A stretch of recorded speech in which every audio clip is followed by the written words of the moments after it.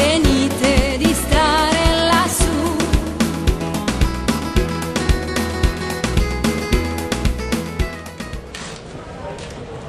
Hello, this is Simone again with the second video update. Today we're at the Coliseum. It's a beautiful afternoon. It started out very sunny, and what a better way to spend a sunny day than outdoors in Rome.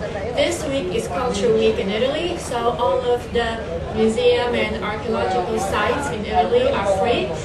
The Vatican Museum is not free because the Vatican is not technically in Italy. So the Coliseum today, well this week, was free, so you save about 12 euros. Now if you're not here during Culture Week and are coming to Italy during peak season, the lines to get the ticket can be pretty long, and the ticket is 12 euros, so I saved some bucks today. So if you don't want to wait in line for about an hour and a half, sometimes 2 hours I was told in some rare occasions, you can get a combo ticket. And I mean, they have combo tickets all over Rome for different combination for museums and stuff. But if you're here, what you can do is walk uphill a little bit to Palatine Hill, and over there at their ticket office with no line, you can buy a ticket that's good for both the Palatine Hill and the Coliseum. Best part, you don't wait in line like after the Coliseum, and you get 24 hours to use the ticket, from what I last remember. I haven't bought that in a while.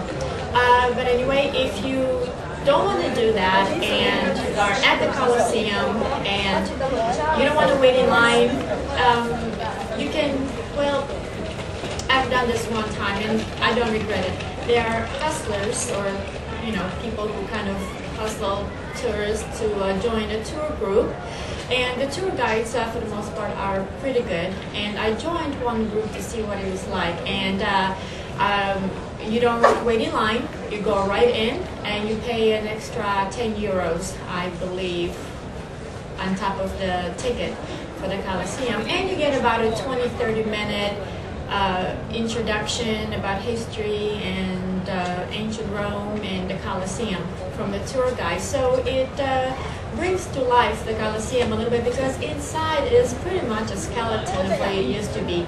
Unless you're a history buff or ancient Rome buff or a gladiator fan, there's really not much to see inside the Coliseum.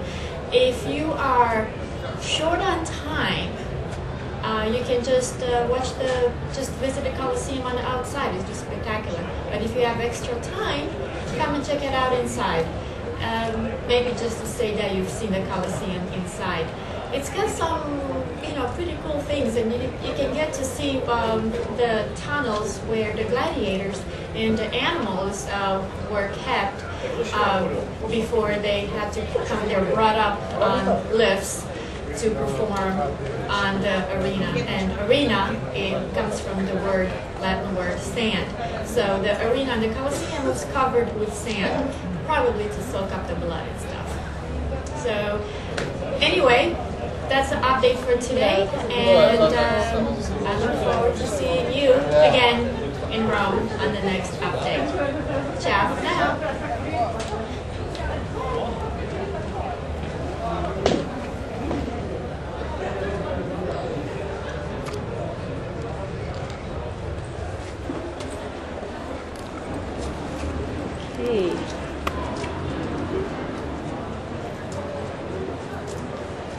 This is a quick preview of Rome.